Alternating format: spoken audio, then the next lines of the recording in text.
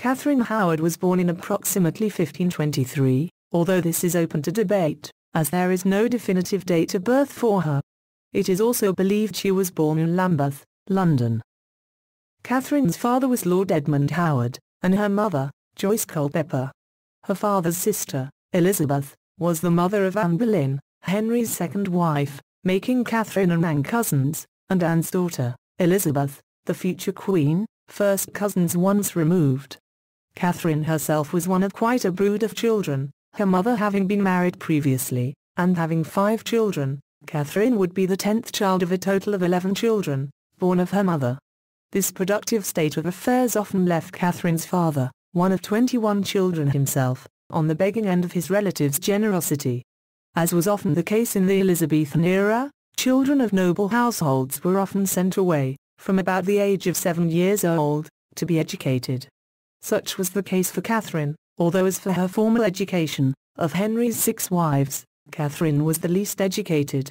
Having been placed in the household of her step-grandmother, the Dowager Duchess of Norfolk, her education was not overseen by anyone in particular, as the Dowager Duchess was often found at court, and not overseeing the various wards left in her care.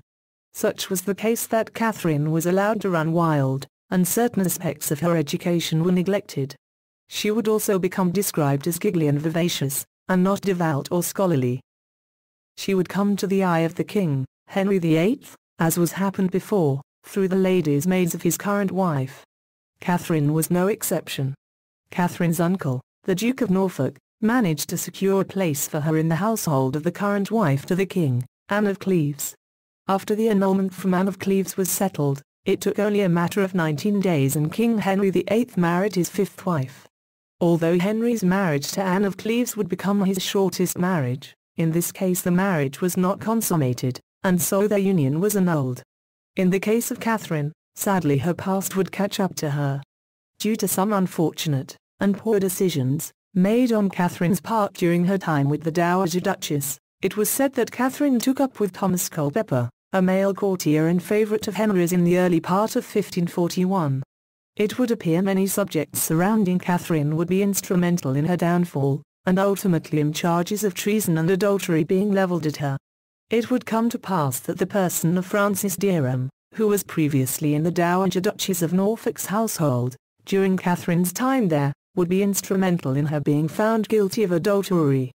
Catherine herself determinedly denied any pre-contract between them, and steadfastly maintained that she had in fact been raped by Derham. Having been left in limbo until Parliament reached a decision upon a bill of attainder to be passed, which it was on February the 7th, 1542. Thus it was, that Catherine Howard was sentenced to death. The execution was carried out on Monday the 13th of February, at 7 a.m. She was buried in an unmarked grave, in the nearby chapel of St. Peter ad Vincula,